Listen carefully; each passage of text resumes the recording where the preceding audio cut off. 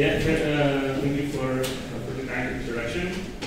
I'm fully aware that I'm the only thing that's standing between you and the coffee break, so I will try to go over the time. What I want to talk about is a model or an analysis which we did on the Christianization of the Roman Empire. And we tried to approach it as a transmission of the innovative ideas. Take Christianity as basically a religious innovation, and then we try to model how this innovation spread throughout the area of the Roman Empire. The basic idea behind our models is that the transmission of ideas, or especially innovations, in the ancient world is much more constrained by the physical travel of people than it is today. Of course, there were ways of communication, of fast communication via letters and whatnot. But if you want to introduce somebody to a new idea or convince him, then you need to travel somewhere and talk to him physically. No telephones, no internet. And try to evaluate the factors which could play a role in such a diffusive process. These are the either distance from Jerusalem as a point of origin, the population size of particular settlements, and the structure of the network, of the travel network. We are already building our analysis on previous models. So for the transportation network or transportation model, we take ORBIS, done by Fedel and his colleagues in Stanford, which combines the road network and the model of the maritime travels, and allows for estimation of not only distance but also time taken, or and what's most interesting for us, the cost it takes one to transport from A to B. We also have data on or estimations on population size of particular settlements, which are taken from the start, and we compare our models against archaeological evidence or historical evidence on the first appearance of Christian communities or churches from the Atlas of these people. We match all these data to the sites of ORBIS so that we get everything nicely together. So now pictures. This is how the transport model looks like. You can see that there are some roads and also some estimated maritime routes. This is the spatial distribution of the population estimates. I'm really glad that we are moved to this room because it's much better than yesterday.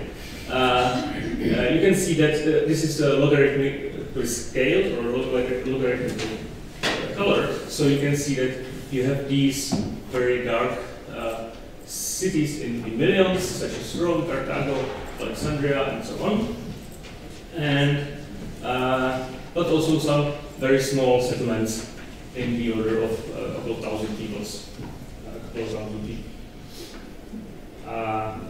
And this is the spatial distribution of the Christian communities. Red are the first.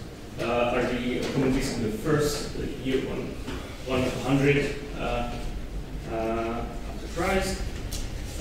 Blue are the second, so we can take the second wave in the year 200, and black are all of the communities in year 300. So, how we combine the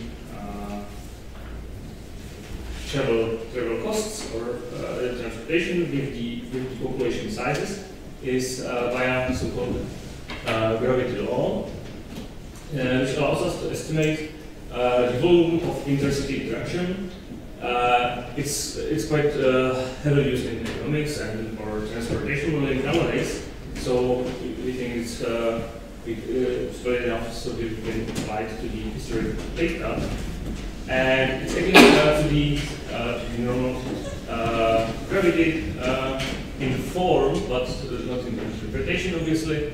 So it's directly proportional to the sizes of the two populations. So if I want to estimate the amount of interaction between two cities, I multiply their populations and divide it by the distance. It has basically just this parameter, the rho, which is usually set to 1 or 2. In the literature, there is no agreement in what's better. We tried both, and it works almost the same. So it doesn't really matter, fortunately. So this is the spatial distribution of the gravity towards Jerusalem. That means the amount of interaction the particular site is supposed to have with Jerusalem. You can see that for smaller sites, it's spatially close, but we can see that there are some sites with, if you recall, the distribution of the population sizes, which are exactly those large cities which also have significant gravity, even though they are quite distant. We have also tried to first evaluate just these statistical, let's say, parameters without going in a diffusion or dynamic process. And we can see in the results that if we take just the population estimate or just the cost towards Jerusalem, the correlation with the Christianization or the explanation of the data is not so good as if we incorporate, as we combine these two in the gravity. Already here, I'll note that the third column of the late Christianization does not really play well with us. But in the first two waves, you can see that we are nicely explaining the distribution. So, we're motivated with this. We started trying to do some dynamical model, and although this is complicated, it's just a very simple diffusion model originated from epidemiology, where the nodes can be in two states. Either they have accepted the area or the disease or whatever, or not, then it can spread only to the direct neighbors. You can either respect or ignore the travel costs. This is clearly not realistic, because if you put this model on the travel network, then you can spread the idea only if all the nodes on the route are, let's say, infected. Okay? So you can see from the spatial distribution, it completely ignores the large cities, which are supposed to be Christianized in the first wave, and just goes from just with the distance. So, although the model is simple, but with the complex modeling, we have just modeled the distance from the Jerusalem. That's a bummer. So let's, and you can see that also the correlation is quite low, and the difference between these, let's ignore this one. I will talk about this later, but the difference between these two is not so reasonable. It's not a good result. So let's try it better. Let's do a diffusion process which will respect or follow the gravity, not just the travel network. There are actually many ways how to do this. All those ways have a lot of parameters which can cause headaches. So we avoided that, and instead we have analyzed the network in terms of so-called effective distance. The effective distance allows us to relate the flow or the estimated flow in the network, in our case the gravity or the estimated interaction between the cities, and the first arrival of some spreading process. Again, it's initially it was introduced in a study of epidemiology or epidemics or pandemics, and it's actually very simple. It takes a fractional outflow of a node. That means how probable particular neighbors of the node on the gravity network are to catch the disease from the particular node, and takes this as the distance. So the distances are now probabilities of transmission from node A to node B. And what they have shown for diseases is that the screening process should arrive to the nodes proportionally to the effective distance. So this is how the network looks when we take the shortest path tree from Jerusalem to the rest of the network, and you can see it's promising that the large cities are connected directly, which means that there is direct transmission from Jerusalem to these, and from those it spreads further away.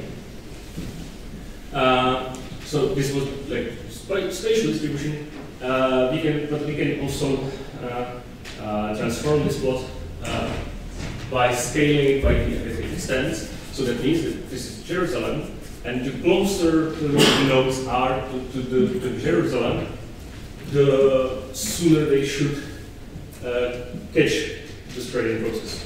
Okay, so you can see here the nice circle, the yellow circle, are the nodes which are Christianized in the 1st century.